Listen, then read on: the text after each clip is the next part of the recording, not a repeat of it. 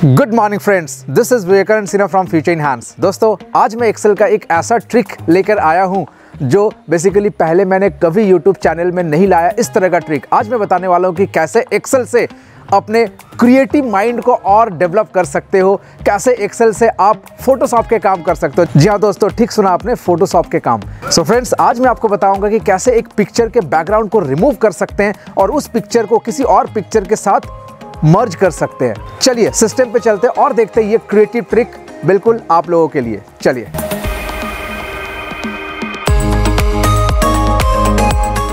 Friends, this is the file. ये एक नया फाइल है, एक ब्लैंक फाइल है। इस फाइल में मैंने अभी कुछ भी नहीं रखा हुआ है। सो मैं आपको बताने वाला हूं कि कैसे एक फोटो के बैकग्राउंड को रिमूव करते हैं और उस फोटो को किसी और फोटो के साथ मर्ज करके एक सिंगल इमेज बनाते हैं और फाइनली उस इमेज को सेव भी कर सकते हैं ताकि हम उसे बाद में यूज कर सके। Let us see. So I'll go with this insert tab और insert tab में यहाँ पर आते हैं पिक्चर्स के डिफरेंट ऑप्शंस। नाउ यहाँ पर पिक्चर्स में आप या तो लोकल डिवाइस से आपके दिस डिवाइसेस में भी जाके जो आपके कंप्यूटर में वो इमेजेस भी ले सकते हैं, स्टॉक इमेजेस भी ले सकते हैं जो एक्सेल के अंदर आते हैं, and even we can take the online pictures. आपके किसी लिंक के थ्रू हम उसको यूज कर सकते हैं।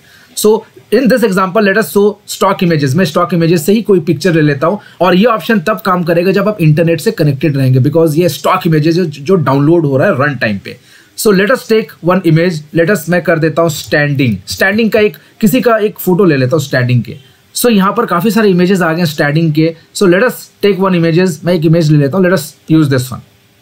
एक तो ये इमेज हो गया और एक और इमेजेस को मैं लूंगा। पहले इसको मैं बैकग्राउंड रिमूव करता हूं। इस इमेजेस के जो भी ये मेन ऑब्जेक्ट है उसको मैं रखूंगा and I will remove the entire background. सो जैसे मैंने पिक्चर को इंसर्ट किया, I am getting picture format tab. कभी कभी आपको पिक्चर फॉर्मेट शायद नहीं दिखेगा बिकॉज ये पिक्चर फॉर्मेट तभी आएगा जब मैंने पिक्चर को सिलेक्ट करके रखा। अगर मैं बाहर सिलेक्ट कर दूंगा तो I will not get this tab. So I will select this image और यहां पर पिक्चर फॉर्मेट में सबसे लेफ्ट में आ रहा है remove background. Wow, this option. So I'm going to click on this remove background। जैसे मैं इसको रिमूव बैकग्राउंड करूंगा, ये AI enabled फीचर है तो ये ऑटोमेटिकली डिटेक्ट कर लेगा, बट इसमें भी कुछ मैनुअल आपको करेक्शंस करना पड़ेगा।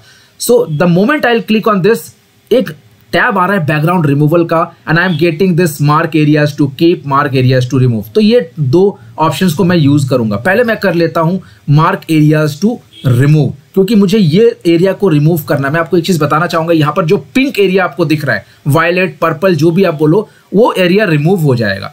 यहाँ पर आप देख रहे हो ये एरिया रिमूव नहीं हो रहा है, तो I will select this option और इसको मैं क्लिक करूंगा। क्लिक कर करके I will remove this option manually. Now नीचे जाऊंगा, यहाँ पर आप देख रहे हो इसको मुझे कीप करना है। पहले रिमूव वाले ऑप्शंस को कर लेता हूं। Now I am getting this white, मतलब ये भी रिमूव नहीं हुआ। Just click on this one, perfect. I will click on this one, perfect. But यहां से फिर से वो हट गया, तो I will click on this again. सो ये कुछ आपको मैनुअल प्रोसेस करना पड़ेगा and it will be ready. अब मुझे क्या करना है, I will use mark areas to keep. तो मैं इसे सिलेक्ट करूंगा and I will click on this option and this option. तो ऑटोमेटिकली आप देखोगे कि पिक्चर आपका परफेक्ट हो गया जो रिमूव करना है। जैसे आपको लगता है कि yes everything has been done, just click on keep changes. उससे पहले मुझे यहां पर लग रहा है थोड़ा सा गड़बड़ है। Let us C, mark areas to remove में जाऊंगा। यहां पर आप देख रहे हो थोड़ा सा व्हाइट दिख रहा है, जस्ट क्लिक करूंगा मैं, परफेक्ट। और यहां पर भी थोड़ा सा दिख रहा है, perfect. Let us click on keep changes. Wow, देखा आपने, ये बैकग्राउंड रिमूव हो गया। Now what I will do, let us make the cropping. सो मैं यहां पर क्रॉप कर लूंगा। हालांकि ये ऑप्शनल स्टेप है, बट इसको जितना छोटा रखे उतना बेटर है, तो साइज ऑक्यूपाई होगा। तो this is my main object, this is my main object. और अगर ऊपर से भी कुछ करना है तो let us give this one as like this, perfect. Crop को कर दूंगा। Now this is my first image जो मैंने बैकग्राउंड रिमूव किया है। अब इस पिक्चर को किसी और पिक्चर में मर्ज कर सकते हैं। Let us try it out. So what I will do, I will go with insert tab again.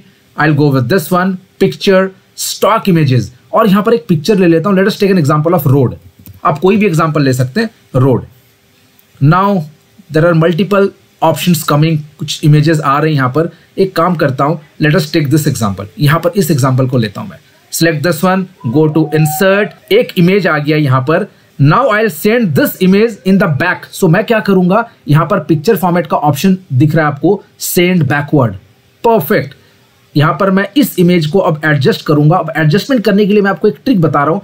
आप इस रिजोल्यूशन को कम कर लीजिए थोड़ा सा इस शीट का, ताकि आप एडजस्ट कर पाओ फोटो को, और एक परफेक्ट जगह पे आप एडजस्ट कर दीजिए। इसके हाइट विड्थ को आप बढ़ा सकते हैं if required, like this. So I am going to use like this. Perfect. एक साइड में करता हूं मैं। Perfect. Now this is my image. I will select the image and press control, और इस बैकग्राउंड को भी सिलेक्ट कर लूंगा। नाउ दोनों इमेजेस सिलेक्ट हो गए। Right click and I will click on this one और ग्रुप आ जाएगा। Now this is one single object. अब इसे आप एक्सेल में यूज कर सकते हैं, कहीं पर भी यूज कर सकते हैं, बट अगर इसको फर्दर यूज करना है, so what I can do, now I will write click on this one, save as picture. Awesome. Save as picture जैसे मैं करूंगा, I will be getting an option to save this picture, और इस picture को मैं कहीं पर भी सेव कर सकता हूं। Let us save this picture here. मैं यहीं पर सेव कर लेता हूं। लेट अस, मैं इसका नाम दे देता हूं my creativity. Now let us save this file. अब देखिए इसका मैजिक। अब मैं उस लोकेशन में जाके उस इमेज को ओपन करता हूं and it would be single image. Let us C. Now this is the picture जो मैंने अभी सेव किया था। Now double click, let us open this one. Wow, awesome. Now this is a single image. अब आप इसको कहीं पर भी यूज कर सकते हैं। देखा आपने किस तरह से विदाउट फोटोशॉप को यूज किए हुए आप एक्सेल में फोटोशॉप के काम कर सकते हैं। Wow, awesome. So friends, I hope you enjoyed this trick and I'm sure you will implement this trick in your offices, और सिर्फ ऑफिसेज में ही नहीं, आप अपने पर्सनल फोटोज के, घर के फोटोज को एडिट कर सकते हैं, और वो भी सिर्फ एक्सेल के through. Now you can download this file from the link given in the description box. तो फ्रेंड्स, अगर आपने अभी तक हमारे YouTube चैनल को सब्सक्राइब नहीं किया तो please subscribe this channel and please share this channel with all of your friends and colleagues. Till then, take care, bye and have a great day.